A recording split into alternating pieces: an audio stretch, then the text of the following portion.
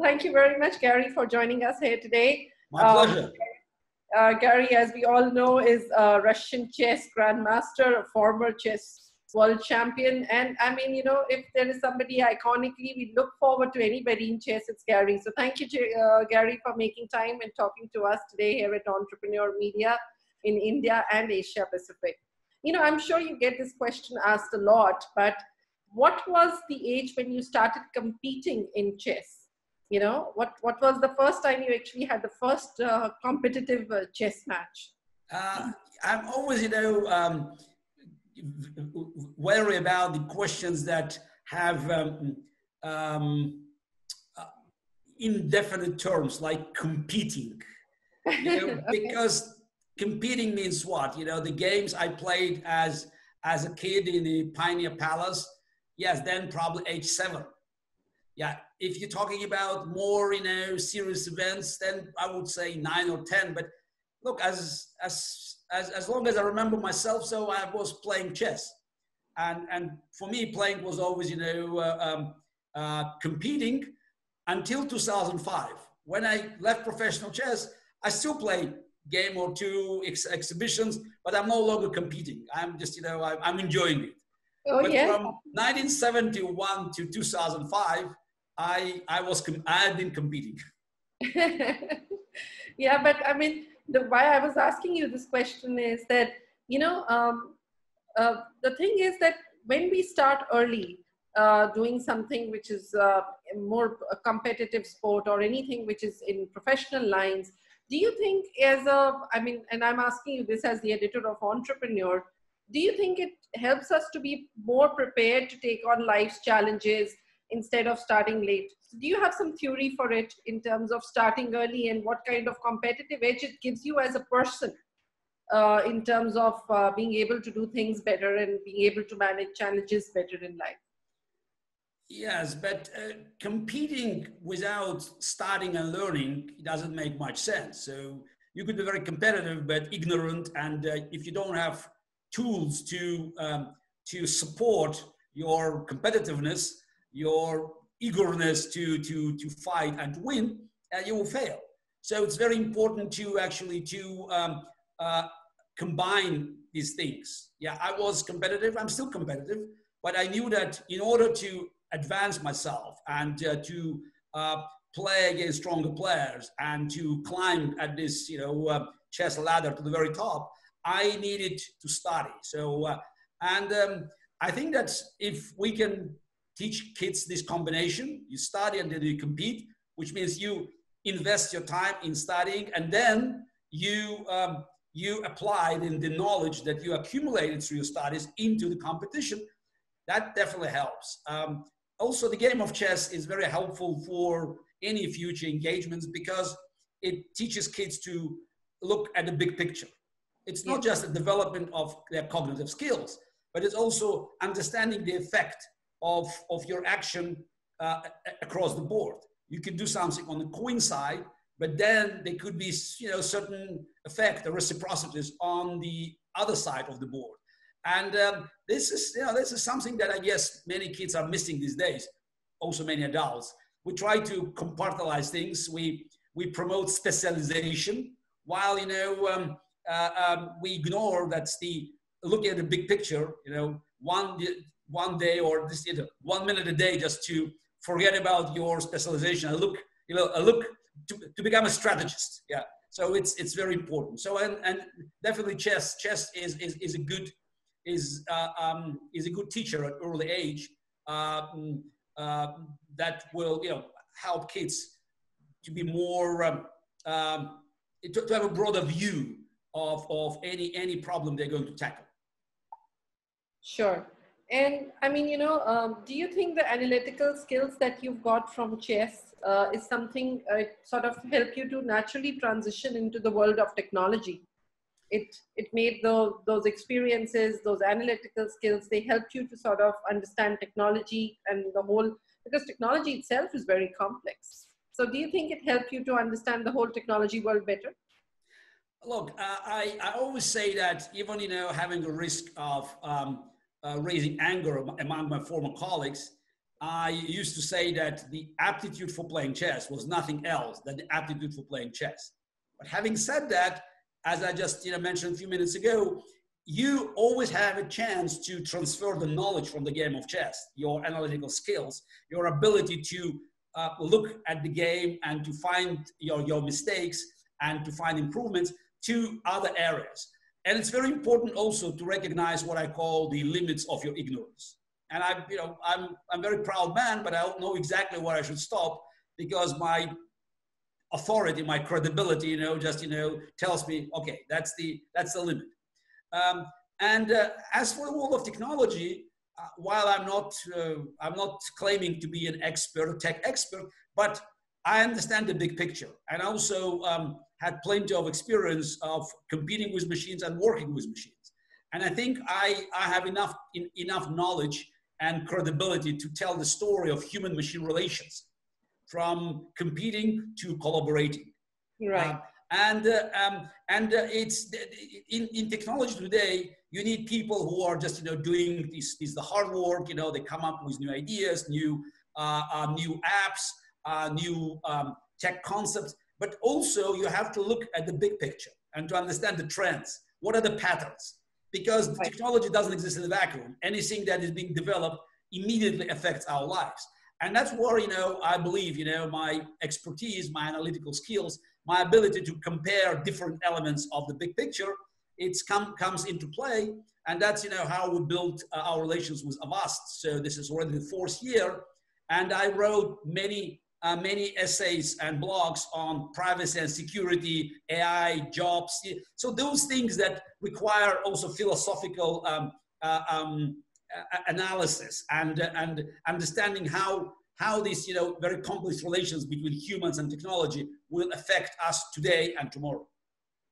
And do you think particularly with the pandemic, I mean, digitization has become a way of life. Even if we were slow to adopt a lot of digital technologies, now we're absolutely on top of things in terms of doing or thinking digital and thinking of our businesses, how we can make them digital. And I mean, given the fact that, you've got such a close relationship with Avast as a security ambassador for Avast, how is it that you see cybersecurity's role becoming more important? Because, data is, of course, certainly one thing that is there. But more importantly, children are studying online today. You see kids playing games online today. And then there are so many transactions we're doing online today. So whole cybersecurity's need, and I think the premise has become much more important than what it was originally looked at. So how are you telling everybody that, what they should know about cybersecurity?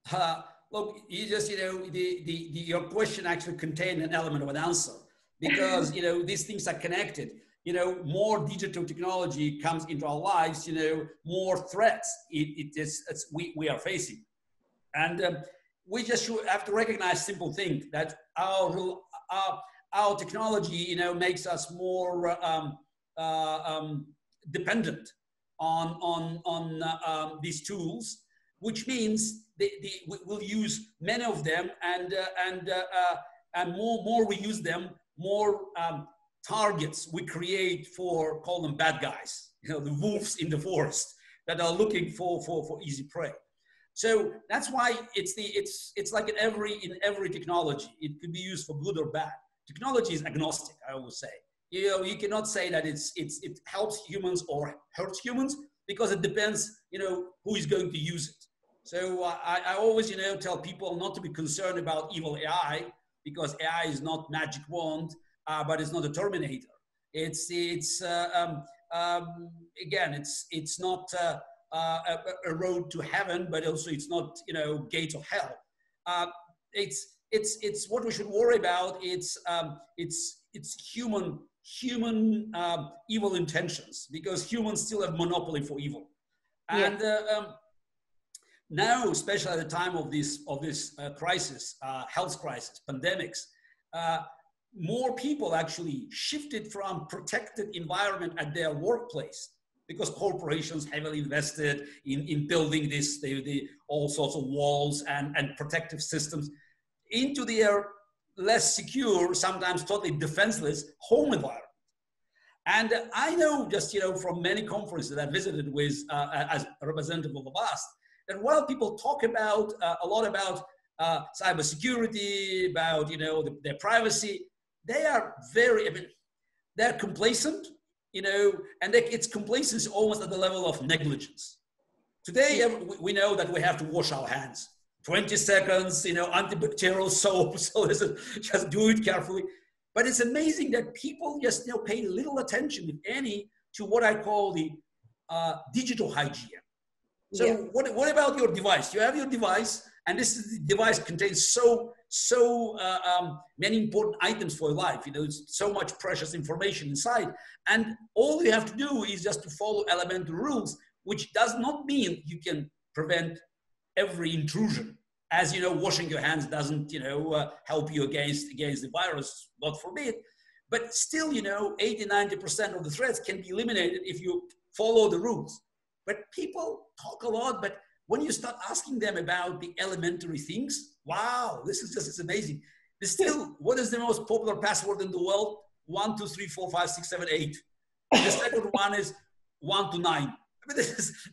And again, it's even with technology that is getting more friendly and offering us opportunities to protect our environment, we pay almost no attention. Nobody reads, manuals, and corporations, they're not pressed enough to actually create simple manuals, not 125 pages that nobody reads, but 1 or 2 pages about cybersecurity exclusively, especially at a time where people are always fascinated with these new apps, the appliances, traditional appliances that have that's now become IoT.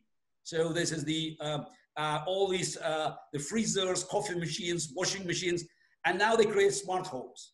And your smart home defense system depends on the weakest link, and most likely this is all these newest devices built by the traditional manufacturers who has been specializing for decades on building this washing machine or coffee machines. They're so weak, and again, it's that there are no standards to make sure that people will recognize how to avoid the worst, because if hacker gets in into your smart home through a coffee machine, it has access to everything. We just to entertain the public, we had few events with Avast top hacker, who happens to be also a Russian hacker who's specializing on finding these ways of penetrating the systems. We did few events on stage. It's the hacking the smart home, just telling people how easy it could be if they're complacent. So I think it's very important that people learn about it, as health crisis forced us to look at the medicine and the way we follow the elementary rules of hygiene. So the same vigilance must apply to our digital health. Sure. Yeah, I totally agree with you over there. And when I was sort of before this interview, I was reading about your work, and you've always said that you've been talking a lot about man against machine, and that man and the machine need to corroborate with each other in order to be able to create a better society. So I think it's very important that while we're learning how to sort of work more on machines, to learn or to enable more digitization in our daily lives, it's also important that we understand that we need to be safe. We need safety from machines as well. We cannot be like loosely trying to manage that. Which brings me to another question, Gary. And I know that you've always said that man will compete against the machine at some point of time, and you've done it yourself. With the deep blue game that you've had. My point is, why does sport sort of, and I think chess is probably the only one I see where man competes against a machine. I don't see it in other sports happening. Why is it important that we try to bring a culture of man trying to fight against a machine? Look, in the era of political correctness, as someone who lives in the United States, I always insist that we say human versus machine. Just yes, it started as man versus machine, but now it's always human, and I think it's more precise. Yeah. So now It's a very good question because it somehow, reflects, our psychology and the area of our interest. Because when you look at the relations between humans and machines, yeah, you can divide it in 4 phases. Phase 1, it's just, it's forget about it. Machine cannot do that. It's just, Yeah. it's so primitive. Phase 2, oh, machine can do that, but it's weak. It's like a laughing stock. Phase 3, oh, it can do it and we can compete. Let's see who is stronger. Phase 4, machine is better forever after. Now, Right. when you look at this timeline, phase 3, the competition is the shortest one. It's like, a tiny dot in a history timeline. But that's what attracts us most. Though, I can tell you, in any game, it goes through these 4 stages, and eventually machine will always dominate. For a simple reason, because every game, whether it's chess, whether it's shogi, Japanese chess, whether it's Go, whether it's Texas Hold'em poker, whether it's StarCraft or Dota, so video games. So whatever game you take, you can describe it as a closed system. And within closed system, machine will always prevail. Not because machine can calculate everything to the end. All these games, you can call them mathematically infinite. So it's technically probably incorrect, but it's the numbers in chess, for instance, 10 to the 46th power. That's good enough for us to call it infinite. But it's not about solving the game. It's about making fewer mistakes. And it's a very important description that many people are missing. Machines beat us in these games, in the closed systems, not because they're perfect, but because they make fewer mistakes. Because we're human and we are just poised to make mistakes. And machines, capitalize on it. They just don't make blunders. Yes, they're not perfect, but they're closer to perfection within the closed system.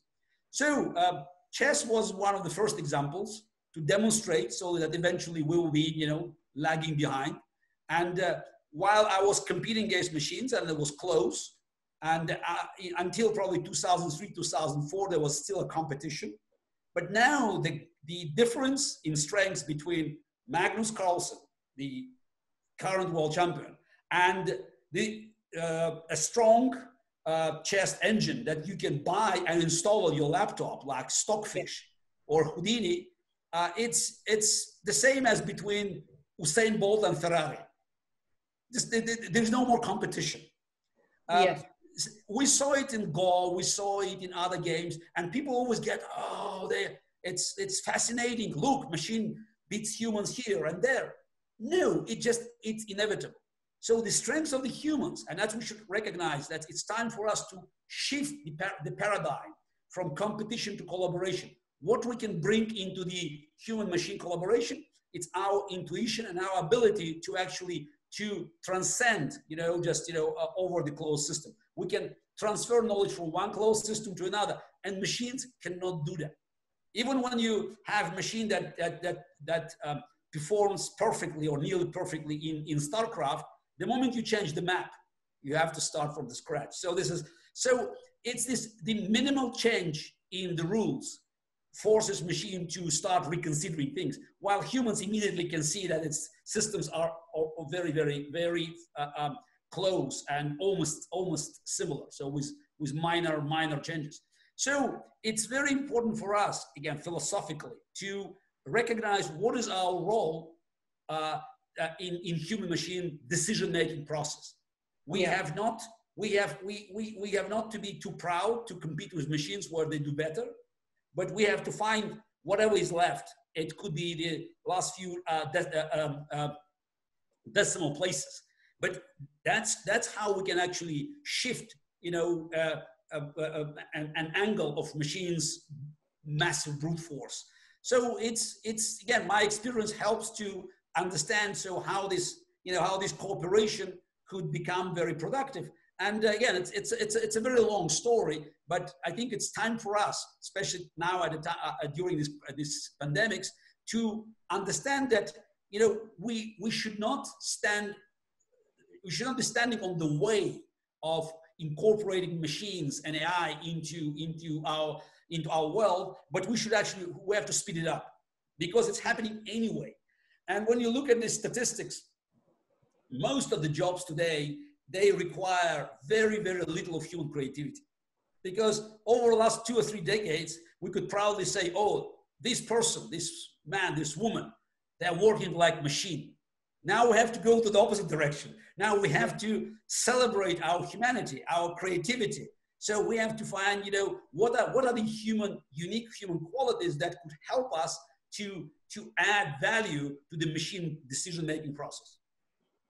Sure. No, I completely agree with you, because I feel that, eventually cooperation is only going to help us. I mean, eventually, I don't think we want to eradicate the human race as it is. Machines have to either help us or they have to replace us in some forms, but essentially not compete with us. I just, again, the moment you said replace, I'm getting bits, it sounds funny to me because it's all based on these Hollywood fantasies. So it is only the Terminators, the Matrix. I mean, this is the dystopian world that so far I see no reason why it should happen.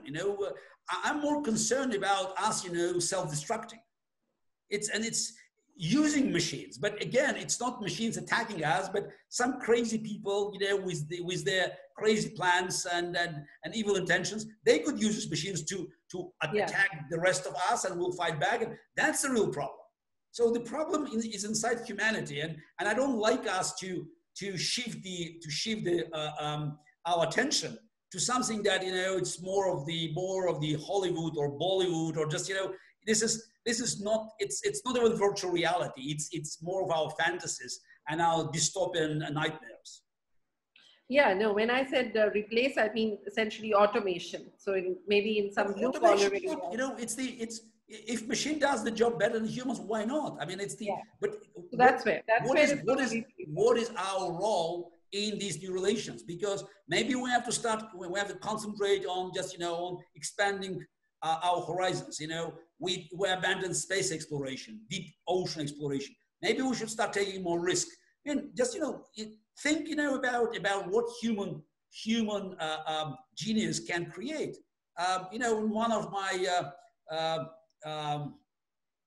presentations, it was at Internet 50 event in Los Angeles when they celebrated the 50th anniversary of the first signal sent from UCLA to Stanford on October 29th, 1969.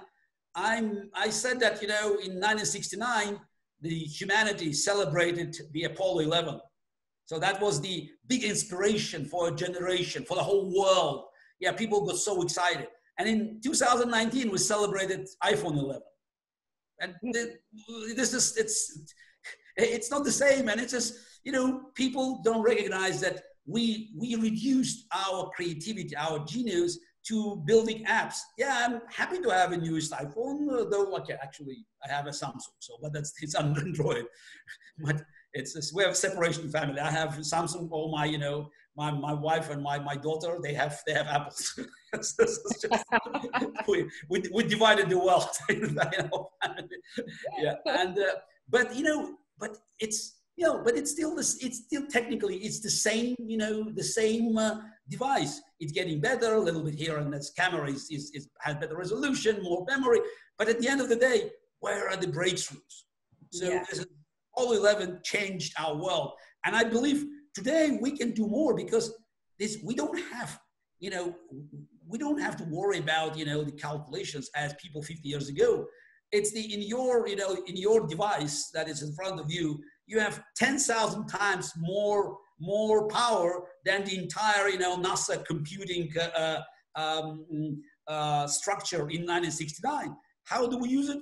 I don't think we use it very, very wisely. And don't tell me that with this kind of power, with this kind of access, we were no longer capable of moving the mountains. Sure. I was listening to one of your earlier talks and also sort of reading a bit of your book, which was on deep thinking, where machine learning ends and human creativity begins. So, I came across two things, which but actually that if we want to use the best of technologies, we need to face our fears. So I would love for you to tell what are the real fears that, we as humans have and what we should face. And one thing that you mentioned in your speech was that life is really 1% calculate, or any sort of competitive sport or anything that or even entrepreneurship for that matter, is 1% calculation and 99% intuition. So, what intuitions today in pandemic times post that would you want to suggest to entrepreneurs? Look, depends on your aspirations. So if you're really ambitious, you should understand that we all have access to the same information. So the difference between you and me or someone else of getting information is it's how soon you can swipe your finger or move your mouse or just scroll on the screen. We're talking about a second and maybe a split of a second. If you want to make a difference, you have to know where to stop and start using your brains. So making your own analysis and also looking for patterns. So again, shift from machines, process data that is available to everybody now into the world of human intuition. Can you get wrong? Yes, but that means you have to take risk, and I think that's one of the key problems we have been facing over the last few decades. We've grown complacent. We don't like risk. Now mitigating risk becomes now it's like a sort of it's altar of worship for all businesses. Now you have whole departments in big corporations analyzing how to reduce the risk. But if you reduce the risk, you are also you're losing on your rewards. Now, unless you have access to printing press and you can do and you can start issuing money in unlimited quantities as now central banks have been doing around the world. But if you are in business, so it's the risk and reward are connected, and I think that we're just we just have to leave this vicious circle where we cannot go beyond next quarter, because this is stock market now very much dominates the minds of big corporations or even mid-sized corporations. Anybody who is related to the market directly or indirectly through your shareholders or through your investments. But the markets just, with all due respect, they just, they have very short horizon. And yes. One of the reasons now we don't have vaccines and it takes ages to create it, because for nearly 2 decades, big pharmaceutical companies kept cutting on R&D, because any company that invested more in R&D has been punished immediately on the market, because market didn't like it. R&D, it's a waste of money. And by 2019, they all wrapped off their programs related to antibiotics or vaccines because they're not profitable. So you have to concentrate on long-term diseases like the cardiac problems and medicines, diabetes. But this is the short term. It's too cheap. No, forget about it. And now look at the cost. Look at the price we're paying because we didn't want to to have emergency plans. So it's very important for us to recover the same spirit of innovations and risk, and also understanding that you need this a strategic vision of the future that not necessarily based on a short-term calculations. Right. And hopefully the crisis will actually force us to reconsider certain things that became pillars of modern economy, and now they are just very much keeping us away from another breakthrough. It's like these pillars suddenly become fetters. Yes, that chained our creativity. Sure, and particularly, since you mentioned about healthcare being an important part, what particularly, on a larger thought, what sort of opportunities or what technologies do you see sort of now emanating post the pandemic, which could be very interesting to look at, and which would actually maybe build some mighty corporations out of it? Yeah, but first of all, this is speaking about healthcare. Is that it's the I always confront those dystopian prophets who are talking about loss of jobs, and there's so many people that overqualified people in America or Europe, they might be facing the challenges from machines. And my answer is yes. Let's say you look at some jobs in healthcare, in radiology, for instance. And yes, I understand that machine AI intervention could actually, could damage the job market in the United States or in Europe. Yes. But the other side of the medal, it brings down the cost. Right. Which means more people can have access to this service, not only in America and Europe, but also in India, in Africa, in Latin America. So if you look at us as humanity, then we win as humanity. Yes, I understand, that somebody is losing. I don't want to sound callous, but as a humanity, we win. And that's very important to understand that, you standing on the way of the progress, trying to preserve status quo, it's a lose-lose proposition. And I don't even know where we can start now, because as I already mentioned, we have so much power in our hands now. All we need is just, to accept certain risk, because many corporations know that even new medicine like antibiotics, it will most likely fail current tests like FDA tests that were so rigid. Every expert will tell you that penicillin today will be killed at the first test, because roughly every fifth person shows an allergy, and that's absolutely unacceptable. So some people say maybe Tylenol will not pass today, the regulations that have been imposed. So I understand that you can have a risk, and some people may not do well with antibiotics, but as a humanity, we always win with these new ideas. And that's, by the way, one of the arguments in favor of the space exploration, because if now here on Earth, the corporations, the pharmaceutical companies, all the inventors, they have to deal with impossible odds. You need just less than one out of 1,000 accidents for you to pass the test. Then the moment you have something as risky as flight to Mars, with chances of return 50-50, so you will look for new medicine, for new drugs, for new ways of doing oxygen, and 30% risk is already acceptable. So because it improves your odds. So this is for us, again, it's for us as humans, as a humanity, to recognize we have a time where we have to, thanks to pandemics, by the way, we have to recognize that, it's the being cautious, being overprotective doesn't save us from other threats, because it can come from the wild nature, it can come from the lab because of the mistakes. Actually, I believe, it came from the lab, this one, but it doesn't matter what the origin. It's this, the world includes so many elements, whether in wild nature or us working with that. So we cannot guarantee that another COVID will not hit us. And if we stop our research, if we stop, the engine of innovation, a true innovation, not another,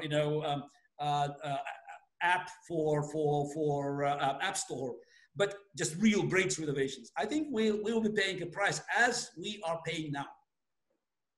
Sure. I mean, since we're talking about technologies post-pandemic, and education technology is something that has emerged in a big way, because pretty much all schools have to look at online education as the way forward. Do you look at it as a big opportunity? I mean, particularly from Kasparov Foundation's perspective, where you're already teaching and training children across the world in so many different countries about chess. Do you feel it's an opportunity for you to reach out to more kids in more countries to actually help them learn chess and be able to enable them better? Look, it's not just about chess. I think that now education is also facing the big challenge. And I think it's good, because education is the most outdated area of our life today. If you make some kind of mental experiment and bring a person from mid-19th century to 2020, what this person will recognize, because everything is different except the classroom. The classroom is still the same. Yeah, you have a teacher, you have kids, so it's, oh wow, this is something is still, still there. I can recognize. Now many schools, I don't know about India, but definitely in America, in many European countries, they shifted to distant learning. And I think in America, most likely, schools will be closed until Christmas, or there will be some kind of, shifting, they'll do shifts, bringing some kids in, out, because they cannot have big, full classes. But distant learning becomes a reality, which means, I can have, my kids here in Croatia, and they can learn from New York. Or you can have, your kids in India, and they can learn from Australia. I mean, this is but it's, as I said, it's good because we need to understand that the whole concept of education, the way I was taught, I was taught, you were taught, it's totally, it's antiquated today. Because the purpose of education is to prepare our kids for the future life. Now, I was sure we're preparing them for the future life. For, most of the jobs that they will covet 10, 50 years from now, I guess don't exist today. Yes. So I think the fundamental problem of education is that we are still teaching them what, instead of teaching them how. Because the purpose of the education and the role of a teacher was to be the source of knowledge and authority in the classroom, because he or she knew so much more than the kids. Today, in a minute, the kid can actually swap his or her finger and they can just learn everything. So simply telling them, oh, it happened then and there. Why? What's the purpose? You just have to utilize this massive data that's available to them. And it's more entertaining. These kids, call them iPad generation, the Zoomers. They live, in the world which is interactive. And education is still one-way street. Yeah. And it goes so much against the way they see the world. And I have 4 kids, but that's from 27, 23, girl turning 14, and little one is turning 5 in couple of weeks. Yeah. So, and this was my wife. Now we have our 2 kids, 14 and 5, and I look at them and I could see the difference, though they're 9 years apart. Yeah. But it's just, it's already, this 9 years, it already shows the difference. Though, of course, our 14-year-old, she's far more advanced than my wife. And I'm not even mentioning myself. I'm a boomer, so I'm just, I'm a dinosaur. So I'm afraid of computers. And I see that's how quickly they operate. But when you look at the little one, I mean, he breathes, it's like breathing for him. And this is the funny story we had lately, that is, he discovered somewhere, just in our apartment, my daughter's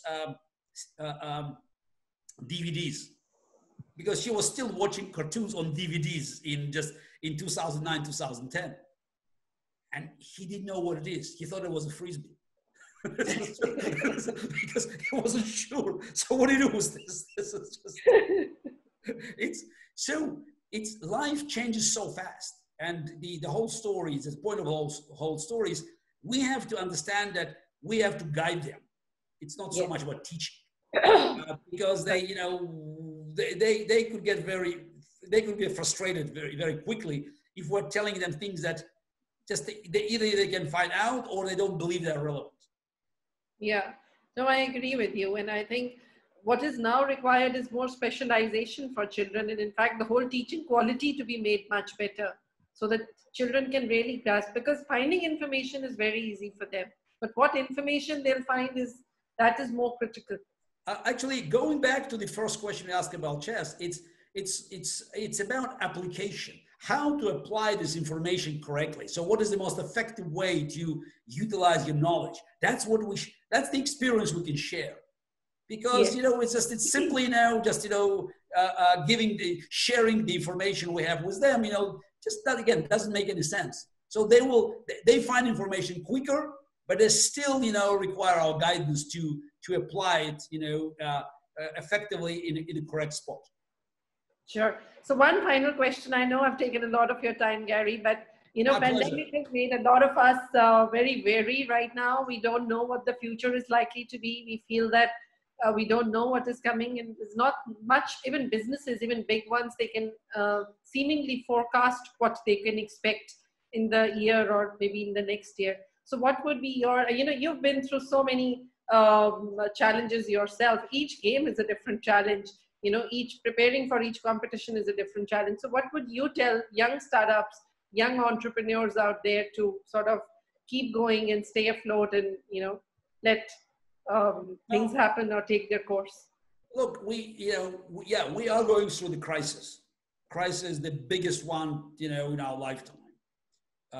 Hopefully, so that's the biggest one. But definitely, this challenge showed how fragile was this system based on globalization, and again, all the elements that we thought were pillars now somehow just, you know, they are not helping us to move safely into the future.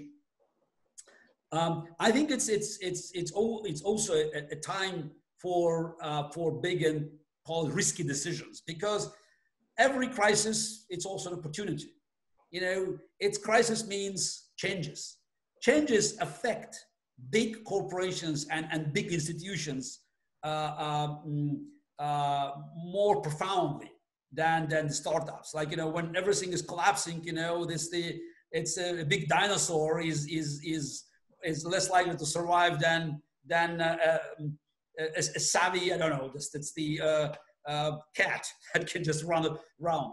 So it's a chance. And while, yeah, people, I understand they want to play safe, it's an opportunity to actually look for new entries, because the world year or two from now will be different. I don't believe for a moment that we return to the status quo.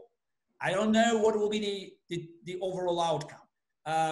It's definitely will be less. There will be less flying, which is, for me, it's just, you know, sounds a bit odd because I've been flying for the last 45 years of my life. Yeah, there will be less, you know, live conferences. There will be more digital, but also there will be other things. And you know, I have tons of ideas, you know, floating in my head, but we have limited time to discuss it. But it's for these young startups actually to start looking for new entries, because there will be opportunities. Again, every crisis offers opportunity, and that's a time for them to actually reshape the world. Because I think it's people are getting more and more hungry and hungry for individual powers. Like, you know, it's not accidental, the rise of Bitcoin and blockchain technology, because people want to control their privacy, their fortunes. That's where you have opportunities.